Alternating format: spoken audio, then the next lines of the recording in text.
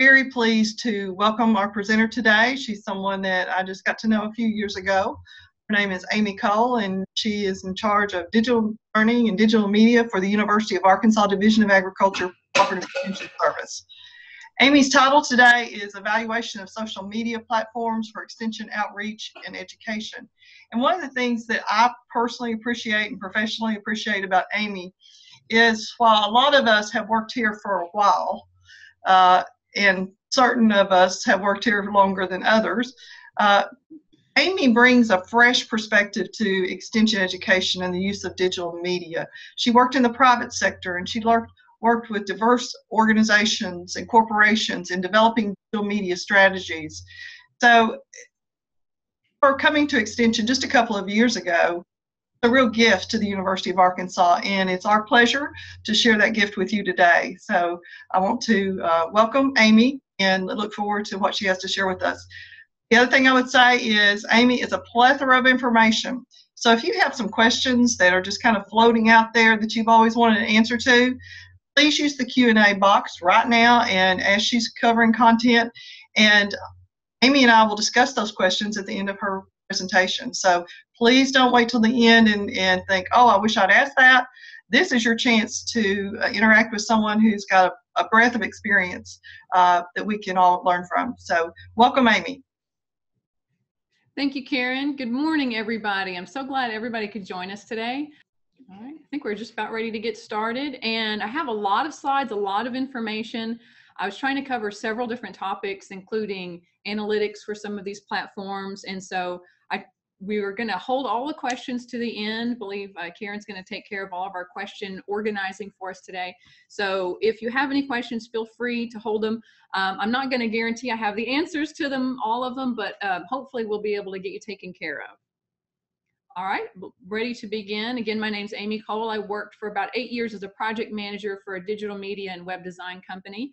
And this is some information that I've gathered over the course of time to use social media for extension use. It's really different using it for public sector versus private sector. So this is just some starting out. Why we use social media is it's really different for everybody, but most of it is keeping in touch. We are social animals, and so we want to make sure that we keep in touch with friends and family, filling up spare time.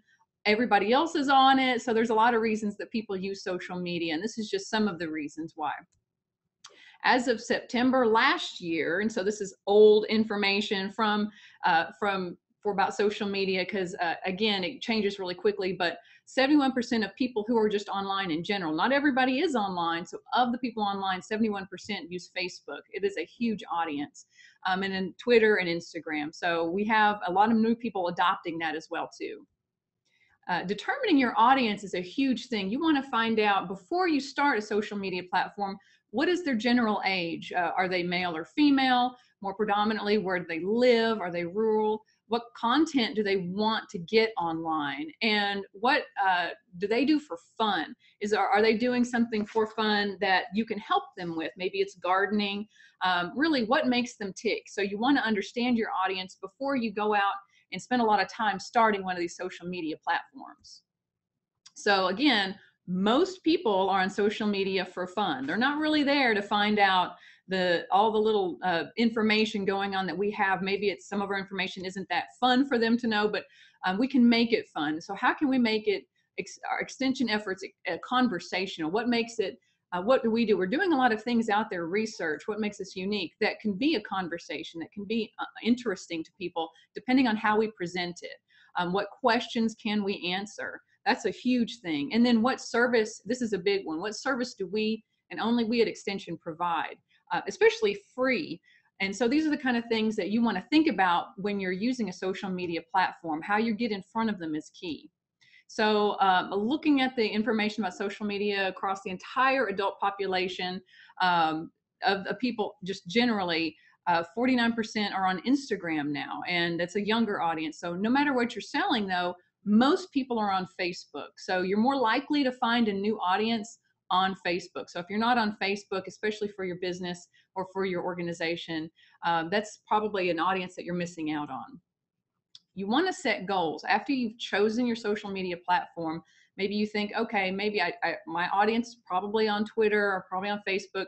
You want to set a goal before you do anything. And I like to use the SMART plan. This is a plan that's been around for a couple of decades, actually. So the SMART plan is an acronym. You want to be specific. You want to be really specific about your goals in social media. So for example, I would like to increase our video shares on Facebook, not just people watching the video, the people sharing it. So you need to be very specific about that. And where, why, and which. You want to be very specific because that's going to help you then measure it. You want to measure what's happening. You want to start with a baseline. So say last month we had 2% of people shared our videos. Is it realistic that we are going to choose 8% the next month? I don't know. You want to look at your stats. It's going to be different from ours. Compare a video's performance on more than one channel. You can do video. You can actually do video on Snapchat, but you can do video on Instagram, 15-second videos. It might get 50 likes on Instagram, but only a couple of views on Facebook. So that really is going to think about what your content is in those videos. Is it attainable? Again, you need to check your past performance and then set your goal. Is it realistic? Is it relevant?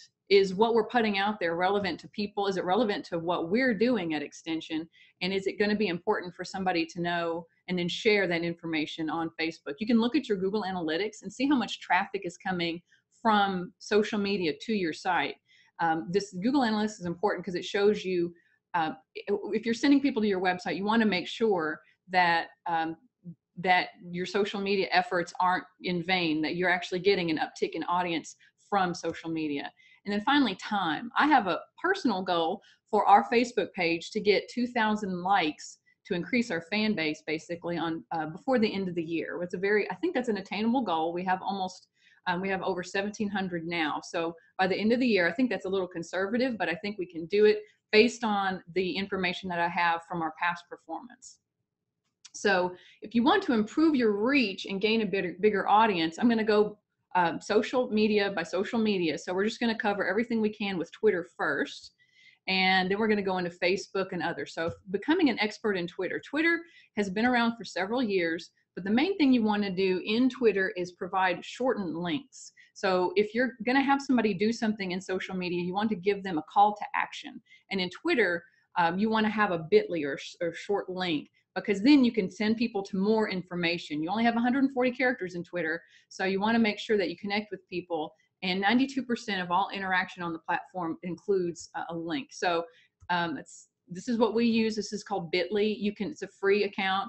You can customize your links. I usually do UAEX because that's our domain. So I'll do bit.ly/UAEX. And this one was one for drones. We had a drone post that actually did really pretty well. You can go back and check all of your clicks for any of those links, which ones. And then from the bit.lys, you can actually see the engagement rate based on the topic. So we have some of these are actually from presentations that I've done, but sugarcane aphids, they got 12 clicks.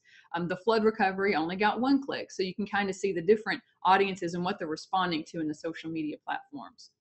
The best days to send tweets, again, it depends on your audience. If you're a B2B, business to business person, you're trying to reach out to professionals, that's going to be the work week. Business to consumer, people are still on Twitter. If they're on Twitter and they're using it, they're there on the weekends. So you want to make sure that you find out based on your audience. You can go back and look at analytics, find out when your audience is on these social networks, specifically Twitter, and find out which ones of your tweets are going to respond better or get the better responses.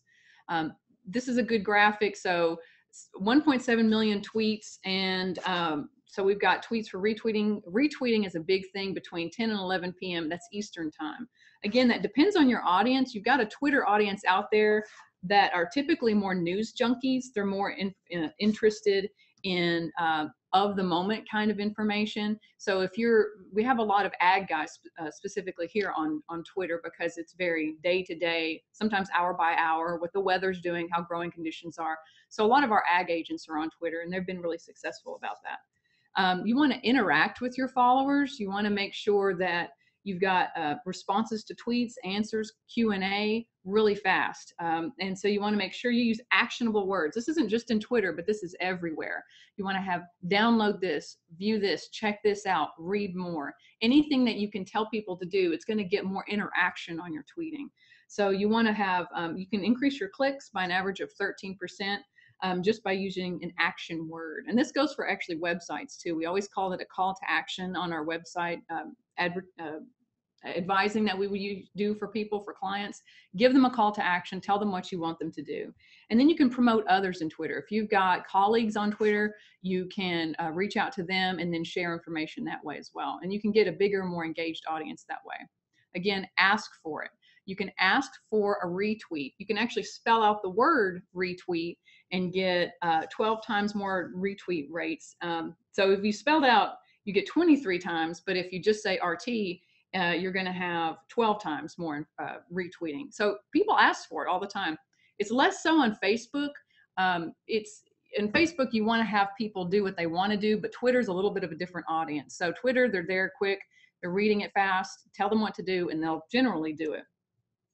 So you can also do hashtags. Hashtags are huge on Twitter. They typically say 2 to 3 hashtags per tweet. Any more than that, it's getting a little bit much. And also you only have 140 characters to do it. Search for your hashtags in your industry. You want to search for them and find out if they're actually viable hashtags or if they're resonating with people. It's pointless to use a hashtag that nobody's really searching for, at least on Twitter. And tweets that top out at about 110 characters actually are more engaging and get more responses than longer ones. I don't know why they don't just cut it down to 110 characters, but that actually get even harder to do in Twitter. And also, nobody wants to read anymore, so you want to make sure you have photos. We have a lot more engagement with photos. In video links, you can see the difference between images versus just text-only tweets. It's a huge difference, and so always have photos. People are very visual these days, and they have very short attention spans. So if you can put in 110 characters, what you want them to do, and then throw in a picture, that's even better. Twitter analytics, this is my personal Twitter analytics page. I'm not on Twitter as much. I do a lot of retweeting, and I share with Mary Hightower. She's our director of communications here, and I retweet with her, and she's really mainly our Twitter person. I'm more of our Facebook person, but you can find out your impressions. You can pay for this kind of stuff, but again, with Extension, we don't always have a budget for ads and things like that. So just building your audience on Twitter is a really big thing. If you've got a loyal following, if they see you as an expert, they're going to start following you, and they're going to start sharing or retweeting and sharing your information. So that's really what it takes a little while to get that organic following going, but it's worth it in the end. So a little bit more information. Twitter considers all interactions with a tweet as engagement. So this is important to know because you want to find out, what does it mean by engaging in Twitter? Well, doing anything, liking it, sharing it, as far as starring it, favoriting it, and then direct messaging, all of these are interactions. You can export your data via an API to a CSV file, so you can store that information. If you're looking to have reporting on any kind of activity you've got, you can sort your followers by gender, by location, and then you can start really targeting your tweets a little bit more. There's a little export data button right there. So there's a lot of data going on in Twitter. It's more straightforward than it is on some of the other social networks, and I really like that the analytics have improved.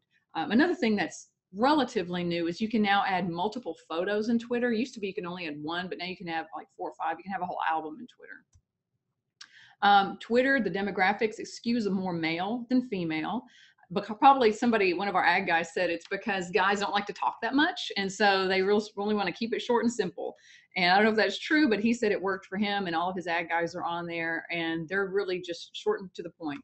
So 37% of adults, 18 to 29. It is a younger audience, as most social networks are. It's more urban than rural. But again, our ag guys are sort of part of that 17% that are rural, because they're out there in the fields literally, and they're tweeting to each other. And it's more of a news, tech savvy, news junkie kind of people who are on Twitter. I find out a lot of it really breaking news on Twitter. That happens quite a bit.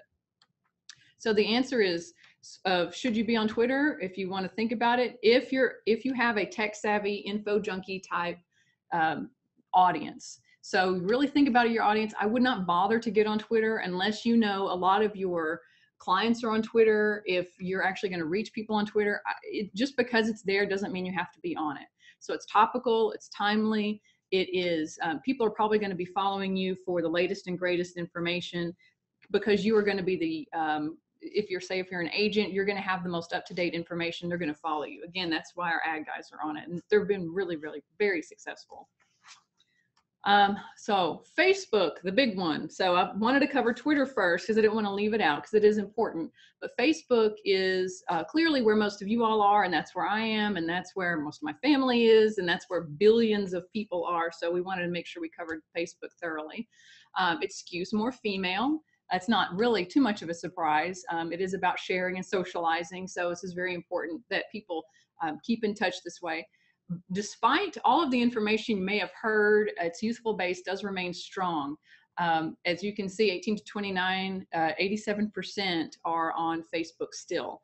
It is across the board pretty even, urban versus rural. Again, it's a very even-based platform, and you can see the lower income people, even high income people, they're all on Facebook, educated, uneducated. I just know that my niece, for example, she's 22 and she's still on Facebook. She does get on there. She actually has a little business she runs off of Facebook too. So she has not abandoned it completely. So the Facebook data shows that the 18 to 24-year-old is still the biggest demographic using the site. You can see the huge number of people, adults 18 to 29, using Facebook. And as we get a little bit older in the demographics, it does lessen a little bit, but still there are, grandmas and grandpas getting on Facebook all the time. It's sometimes the only way they can see pictures of their grandkids, I've heard.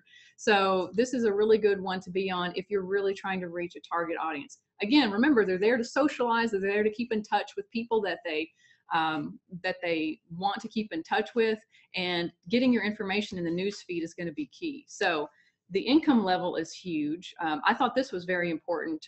I almost left out this slide, and then I thought, no, I'm going to keep it in there because income level is huge if you've got like a SNAP Ed audience, if they're lower income, if you've got people who are out there who are, again, rural and they don't have any really good way to get out legitimate information. This is a great way that you can keep in touch with them and post information that they're going to find useful. So I just wanted to throw in here the numbers, based behind the demographics for the income level. Like I said, I almost left it out, and I thought this might be useful to some people, so I wanted to leave it in there. So should you be on Facebook? If you don't mind competition, competition is huge on Facebook. Facebook has changed its newsfeed algorithm and engagement rates and things like that. It changed it just more recently in April hugely to, I don't want to say punish business pages, but it is harder and harder for businesses to get found in the newsfeed. We'll talk about that here in a minute. So the reason is they want you to pay them.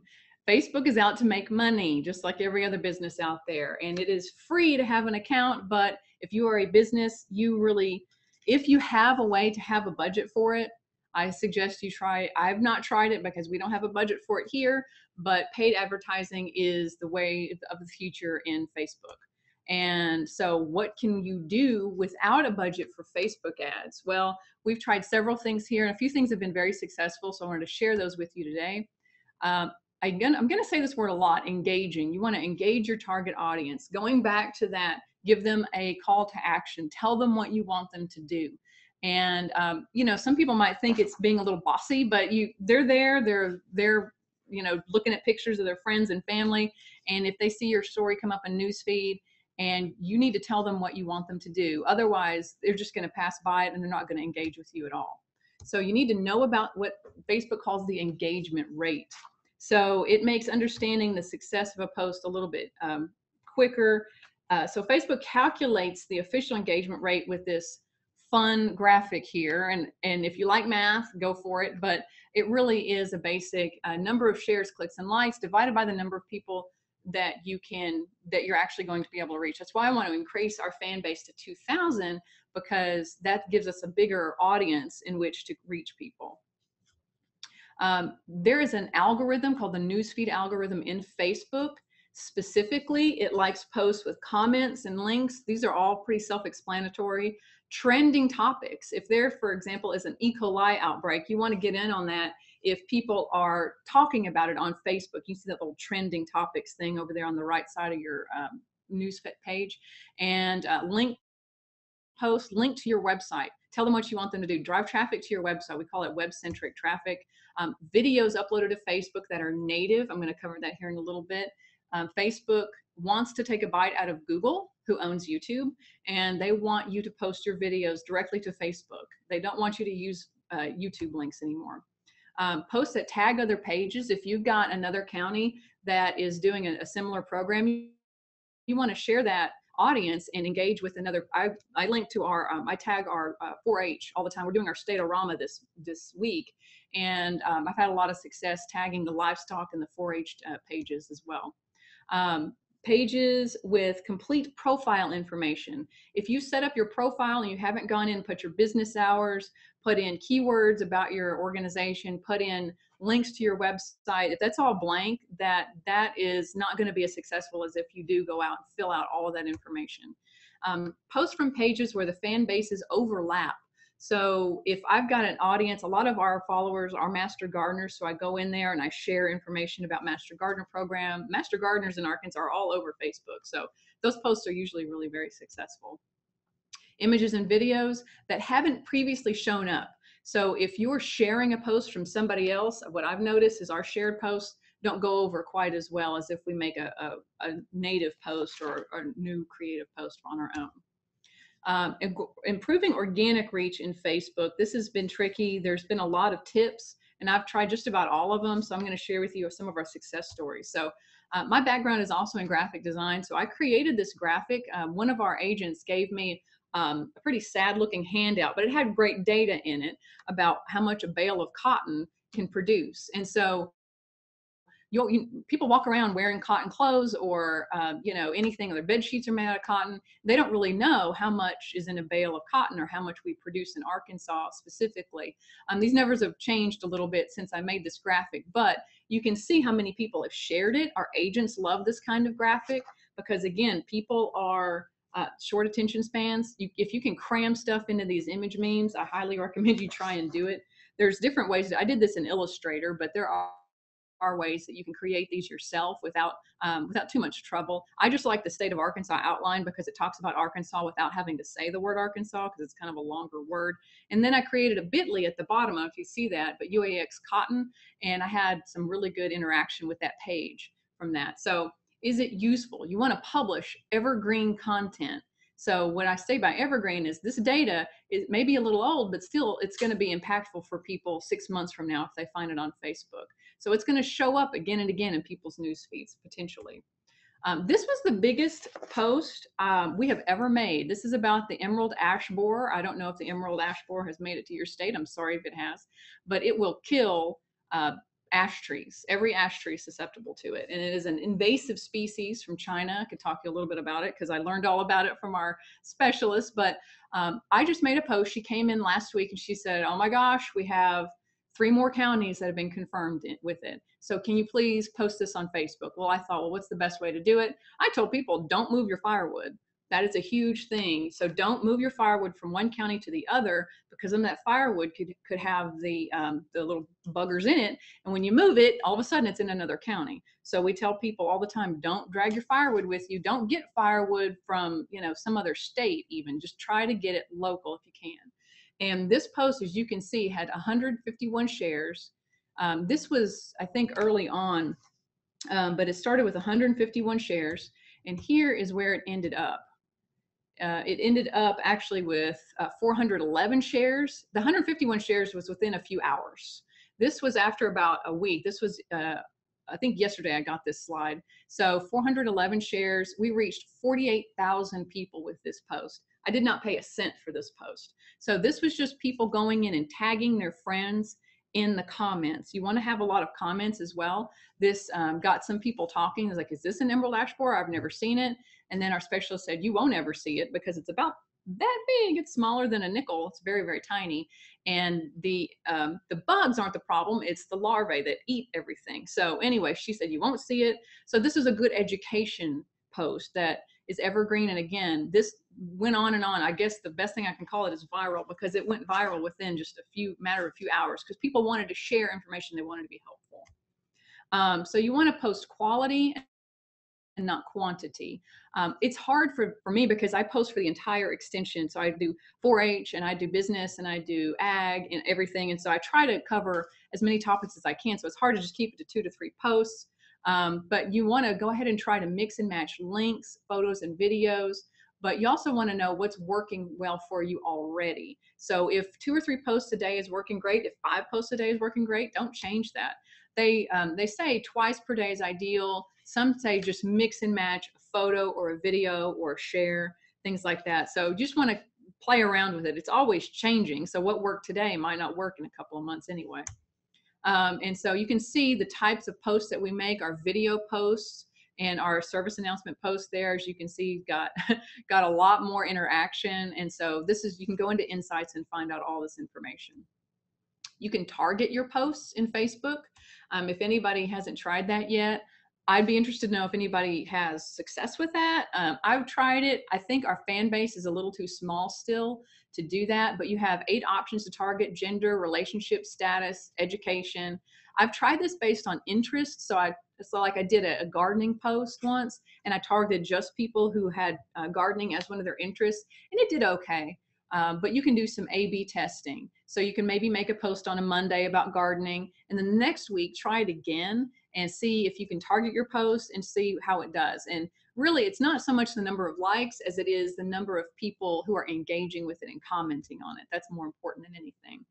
You can schedule posts for off-peak hours, and I found this to be pretty successful. So if you go in, schedule a post to go live at say 2 or 3 in the morning, it's going to pop up on people's news feeds early on. As soon as they open up Facebook, your post is going to have more of a chance to get in front of people on their news feeds. And you can go in easily and schedule posts. I do this all of the time. In fact, I did this before I went on vacation, and I scheduled a post to go out even on over 4th of July. And so that actually still did really well. Backing up one thing, don't schedule your posts through a third-party app like Hootsuite or anything like that. Facebook knows, and Facebook doesn't want you to do that. Facebook wants you to get into Facebook and schedule posts in Facebook. So while you can schedule things using a third-party app, I recommend that you go ahead and use Facebook to schedule your posts. Best days of the week to post in Facebook for us: Sundays are not great, but Wednesdays for some reason do really well for us. And they say typically also Fridays rule on Facebook. People are on Facebook for fun again, and so Fridays they're on there. Lots of comments, interaction, and likes. This has been across the board. I've seen this stat in several different business publications, and so this is pretty solid information. And our Friday posts do really well as well too. So Sunday is the least likely day to receive comments or interaction on a post, and I have found that hands down that is very true for our audience as well. So you want to carefully choose your content types. Videos. If you're not making videos, go ahead and start. Use your phone, use an iPhone, use whatever phone, use your tablet. Create a video, because if you take that video and you upload it to Facebook directly and natively, Facebook is going to push it out in more people's news feeds than any other content type. They changed this in April. They like I said, want to take a bite out of Google, and they want to be the place where you can have a playlist in Facebook. You can have featured videos, and it doesn't have to be a long video. 30 seconds is about the time span that people, their interactions, like, oh wow, they'll watch it for a little bit, and if it's fun and engaging, that's great. It doesn't matter if it's like handheld or anything. It does not matter the quality. They just want to know the information, and like I said, videos are huge. This is a video that I did before presentation. This was like 2 days after Facebook changed its algorithm.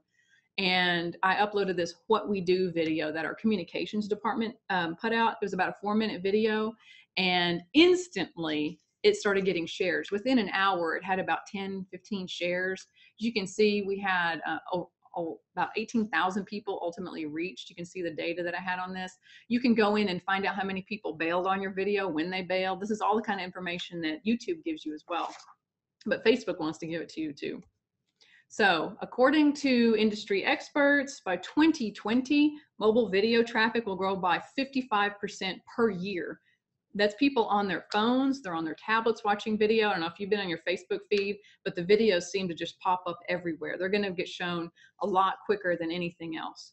And so remember, your audience is probably, especially if they're younger, they're not on a desktop computer, they're on their phones and tablets. How-to videos. This is a great video that our water quality specialist did. He's from Washington County here in Arkansas, and he has a grant actually to make these podcasts. And this one got a really pretty good interaction. We had some, as you can see, 15 shares. I used the recipes that he did in this video, and they're really great. And they're very water and eco-friendly. So these are the kind of things that you could be doing. This one looks a little bit more professional because he has the text on top, but you really don't even have to get that fancy with it. But there are softwares out there that you can make. One's called Cute Cut, and I think it's just a few dollars. It's an app I think on iPads, and I've had some people say they were really successful with those videos too. So some final thoughts about Facebook. It does not like free promotion. It was a gravy train for many years. It is not anymore. So you need to think about how to get creative with your posts. Create killer content. Your content is key, not only on social media, but on your website as well. You need to look at the insights every day and then track the effectiveness of your posts. And it's going to give you feedback. Your Facebook page will give you some feedback about which ones are performing, and they're going to really encourage you to boost your posts as well all the time. Build a community. Make sure that you're the center of that community, and then you're there as the central, in the hub of the wheel, as it were, and make sure that you're the expert giving out relevant information. And don't be lazy. Update fairly regularly. Don't start a Facebook page and then leave it hanging. I mean, I wouldn't even say once a day is the bare minimum you would want to post on Facebook. You want to tweet a lot more often than that, but as far as Facebook goes, we post at least 2 to 3 times a day if you can. At least quality posts are going to be better than quantity though. Facebook analytics, you're going to want to look at the insights, see what types of posts are working. Reach is the number of users who saw it in the first place. Engaged users are the number of unique people who have clicked on it. And then talking about this, what are people talking about? Is it something, again, like that trending topics? You want to go in and try and find out what people are interested in talking about that day. And external refers, how many people came to your page from a website or another Facebook page. So you just want to see what kind of posts are working for you. I do this all the time. And like I said, the video posts are huge. After I posted that emerald ash borer, it was a link post with photos, and now these results are a little bit different. So photos are also still pretty good. It's pretty big, and again, link posts are good if you want to send people to your website for downloading files and things like that. All right, so moving on really quickly to Instagram. I love Instagram. I've used it personally for several years, and it's a lot of fun. But is your audience on Instagram? I don't know. Are they? If you've got a youth-based audience, the largest population of young users when compared to Facebook or Twitter. These people are young. By young, I mean younger than me. They're typically a little more urban than rural, but that doesn't mean that you don't have an audience out there. If you do have a rural audience, they have beautiful imagery that they can be taking pictures of. As you can see, the age range is a lot younger. A lot more women than men are on Instagram as well. This is a photo I took of one of our agents, Stuart Runsick. He was in a field and he got, I posted, he got photobombed by a cicada. We had the cicadas were out this year in full force. Everybody could hear them. And so it was actually relevant for a couple of reasons, because he's in the field literally, and there's a cicada flying through. So that was a fun post to make. And I posted that on Instagram, and it posted to our business page on Facebook. And you want to make sure that 28%, again, users live in urban areas, but there are suburban areas and then rural. So you want to make sure that your audience is actually on Instagram. Again, if they're older, if they're not really interested, then I wouldn't really bother with an Instagram account. But again, there's no reason you can't start it and see what kind of users you get. You can get a lot of interaction on Instagram. So should you be on Instagram? Yes, if you take really good photos, and then quality pictures matter. Hashtags matter hugely on Instagram. You can have as many hashtags as you want. There really is no limit to the number of hashtags you can have on Instagram. Facebook, I'd say avoid them, and you want to have about 2 or 3 on Twitter. But the audience, again, on Instagram, very young, very used to hashtags. You can have fun hashtags and creative hashtags on Instagram. And a few more facts. It has a much higher engagement rate. So people can engage directly with their followers on Instagram. More than any other channel, people are engaging on Instagram. So the Instagram's engagement rate, it outstrips Facebook, Twitter, or Pinterest. That is, people commenting, interacting directly with the business. And due to faster than expected growth, it surpassed Twitter, become the second largest social network in the US, and the gap between users will continue to widen. So you want to make sure that if your audience is on Instagram, you may as well just try it out. It's, again, not that hard to use, and people are very visual. They want to see things. They can come to Instagram and see exclusive content. This is the kind of thing you want to show on Instagram. You can do 15-second videos, a quick how-to video of how to properly measure flour in a cup. You know, tap it down, make sure you're doing it right. One little demo, we had one agent shucking corn, and he sent it to me, and I put it on Facebook, but it would have been a really good one to have. Here's the proper way to take the husk off your corn. And it was actually really an interesting video. It took about 15 seconds. And so those kind of how-tos are great. Behind the scenes tips, things that we're getting ready here for the State-O-Rama, the photos that you're not sharing on Facebook and Twitter, those are the kind of things you want to share on Instagram. Funny, relatable, again, how-to videos. If you got a new program or service, if you want to announce that, if you've got 4-H'ers, if you're in 4-H, a behind the scenes from 4-H shows or competitions would be great. Anything intended for a younger audience or females. Cooking, I think, is huge on Instagram. I don't know how many pictures of plates of food I've seen on Instagram, but there's a lot. So there's really great things that you can do with Instagram specifically. And again, know your hashtags. They should be used regularly, effectively. 5 to 7 key industry hashtags. We use things like our agent, farming, agriculture. I throw in Arkansas in there all the time if people are searching for Arkansas topics. Food safety, nature, corn. You just go into Instagram and do a search, and you can find a whole bunch of information, really beautiful photos of like cornfields and things like that. So highly popular tags. So there's actually things called Hashtagify Me. There's places that you can go to search for hashtags and find out if they're actually relevant. So this is our Instagram page. You can see I created that image right there with the Arkansas.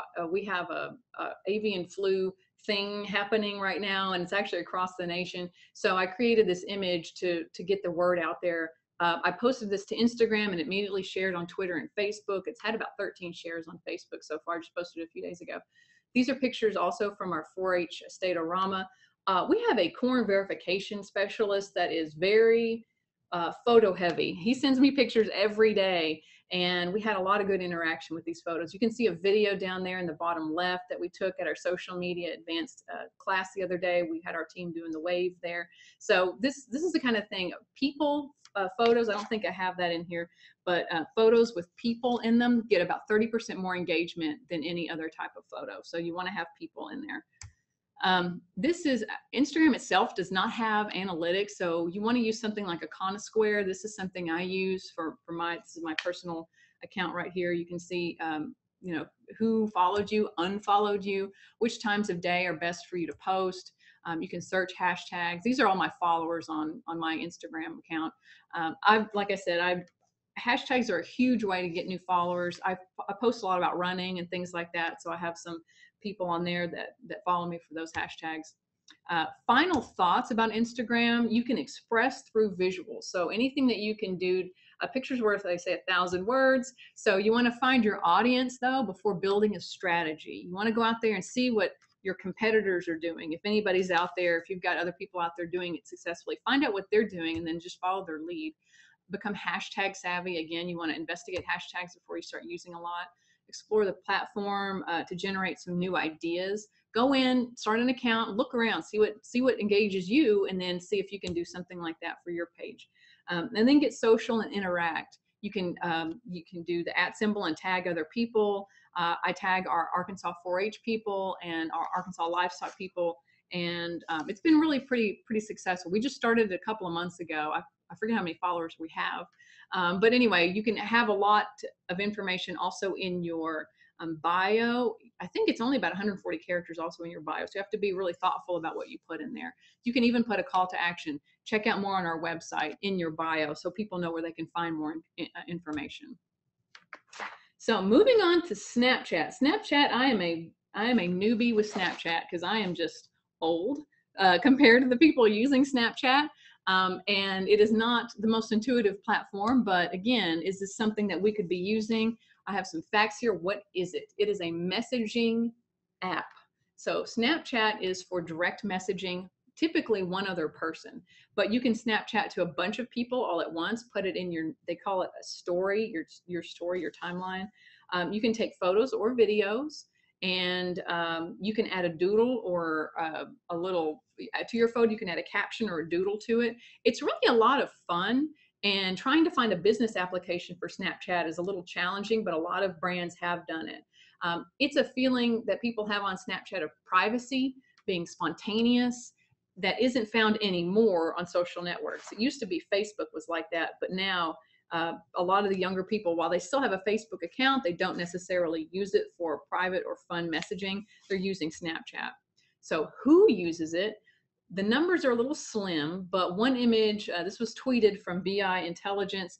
You can see it is young females using Snapchat far and away more than anybody else. So it is also higher income. These, I guess, young ladies have more money than everybody else. Maybe they have got a lot more time on their hands to take pictures. I don't know, but it is a very young audience, where if you're 25 and on Snapchat, you're considered old. That was a really funny statistic I found. So you can see the gender, the age, and the income. As you can see, that is a higher income level for it. And you want to make sure that if you're going to think about using Snapchat, I would recommend it be a way that you communicate probably specifically with your 4-H audience. Teen and 20-something users, as you can see, it is a huge growth rate, more as far as, because it is a messaging app. It is a feeling of being, again, spontaneous, scandalous a little bit. And then Facebook used to be that way for teens, but it certainly isn't anymore.